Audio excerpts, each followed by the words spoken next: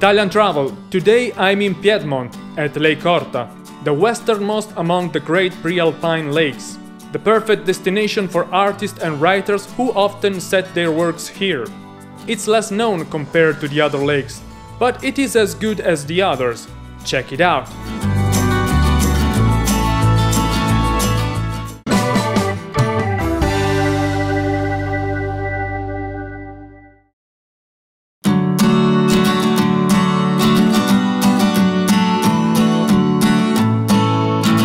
Orta San Giulio is the main town on Lake Orta, which is named after this beautiful town built on a panoramic promontory, with its sacred mount overlooking the surroundings.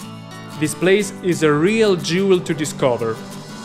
Heart of Orta San Giulio is Motta Square, the town's social gathering overlooking the lake, and starting point to reach the St. Giulio Island by boat in few minutes.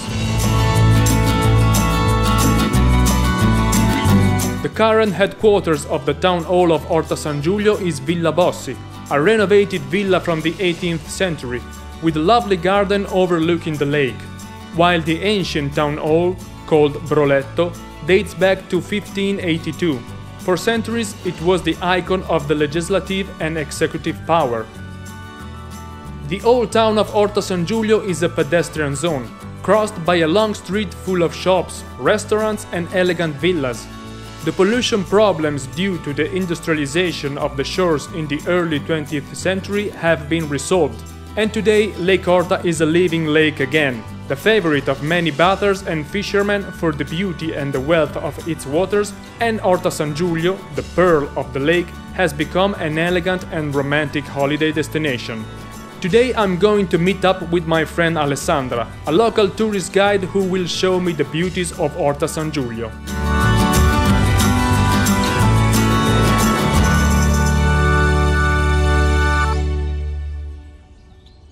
This is the House of the Dwarves. It's the oldest house we have on Lake Orta, built in the late 15th century. Do you see the little windows above? They're so small that in the past people said only dwarves could live inside the house. It's actually a private house. We can't get in. Look at the architecture. It's made of wood. The 3 frescoes you see above are from the 17th century. They've been restored. In the middle is the Assumption, the Madonna and Child, and the Annunciation.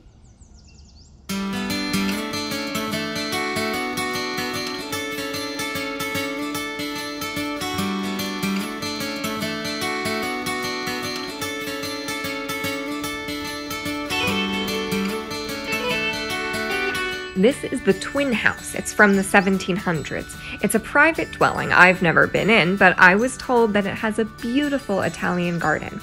Look at the roof, it's amazing. Those frescoes are allegories made by the Fiumangini brothers. They were artists specialized in frescoes at the end of the 17th century.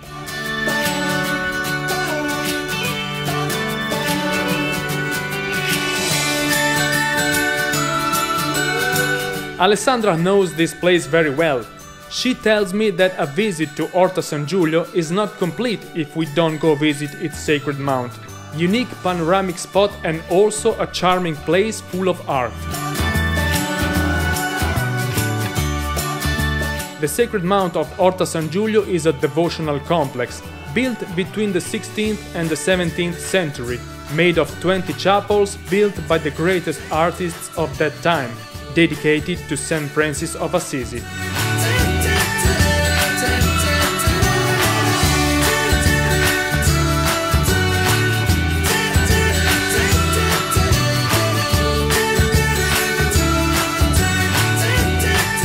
Check it out! This is the most beautiful chapel. This is number 13. It represents Carnival in Assisi. There are so many statues. Each person has a specific role in the scene. Look in the center. There is Saint Francis of Assisi, who is brought through the streets of Assisi. He is naked. They want to humiliate him. But look there. There is also a child playing with a dog, 2 boys dressed as women. It's a mask. And there is also a greasy pole. It's Carnival in Assisi. But anyway, in the middle, there's a moment of faith. Each chapel tells us an anecdote. a moment in the life of St. Francis of Assisi. Of course, they changed from the first at the end of the 16th century that were very rigid and elemental, to the last ones, on the other hand, examples of the Baroque period. It was an indoctrination. Nobody could read nor write, so people would get the meaning of these chapels only looking at the portrayals.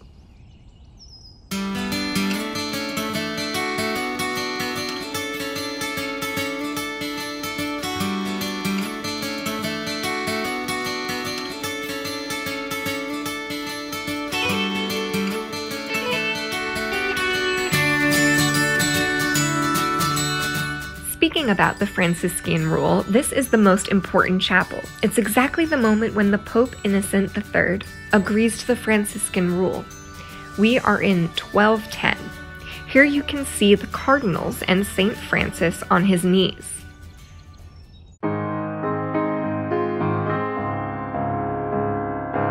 Friedrich Nietzsche described the Sacred Mount of Orta San Giulio one of the most evocative places in the world.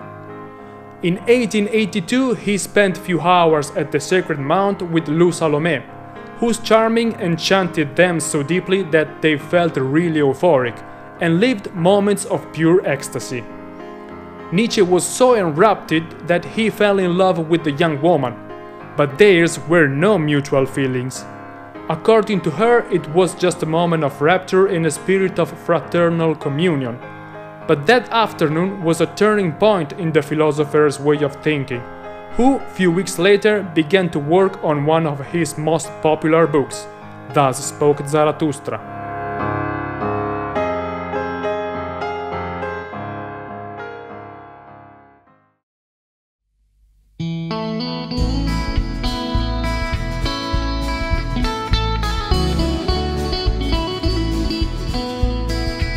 Italian travel, I'm on Lake Orta, wandering through the narrow streets of the old town of Orta San Giulio. With me there is my friend Alessandra, who is showing me the wonders of this place.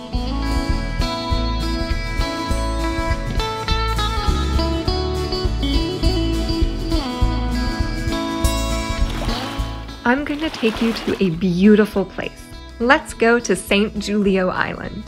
It's the island of silence. It's all linked to the cloistered monastery that occupies most of the area of the island.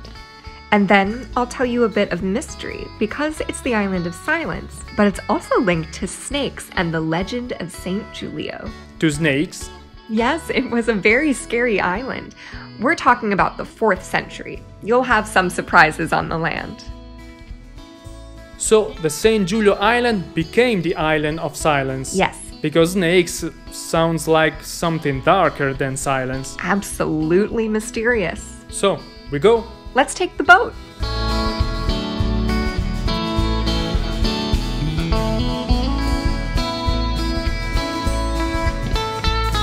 By boat, in few minutes we crossed this part of the lake from Motta Square to St. Giulio Island, a tiny plot of land populated in the Middle Ages and nowadays almost entirely occupied by the Benedictine monastery of cloistered nuns.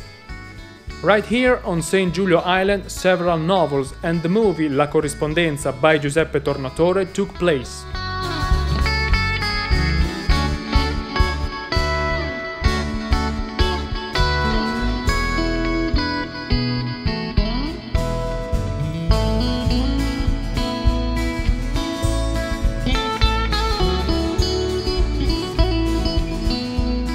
Here's St. Giulio.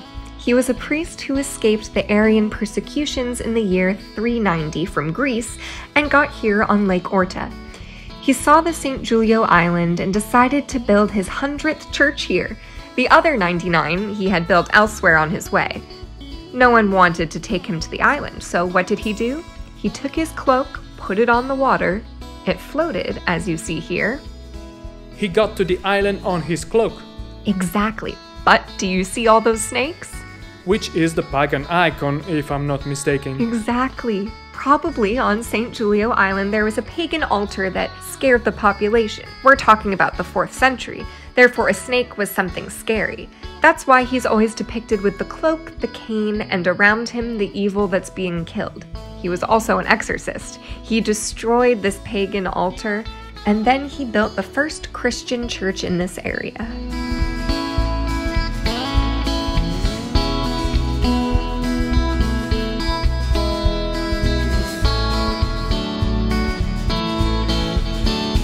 And this is a line of saints. The first on the left is Saint Sebastian. He had been pierced with all these arrows. The second is easy to guess. Saint Rocco. Good. And there's a beautiful Saint James the Great, a Saint Catherine of Alexandria, and above the 4 scholars of the church.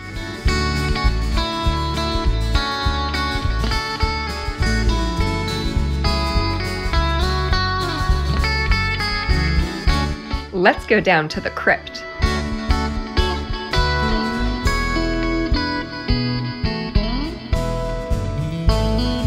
So this is the crypt. Yes, or tomb. Until 1697, we had no idea where St. Giulio was buried. The researchers completely destroyed the floor. They found a box with some of the remains of St. Giulio. Then they excavated and exhumed the crypt and laid out the body of St. Giulio as you see it, in that beautiful urn made of crystal and silver. This is the place the believers most used.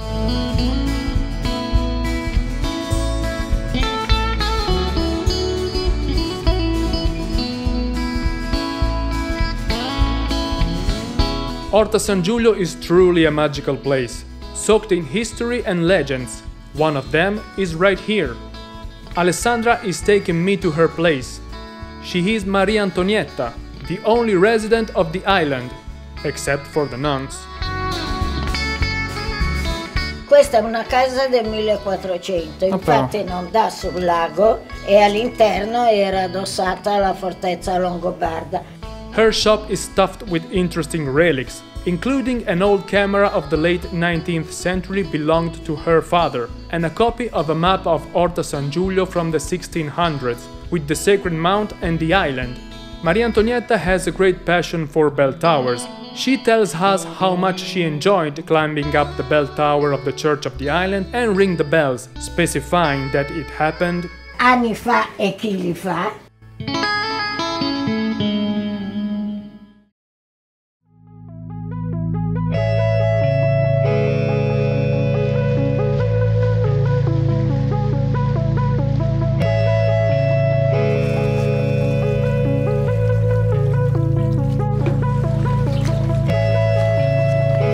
The day flew fast, and now it's time to say goodbye to Alessandra.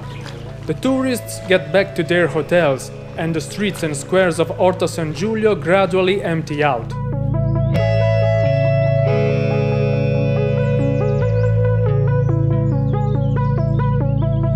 But Lake Orta still has something for me.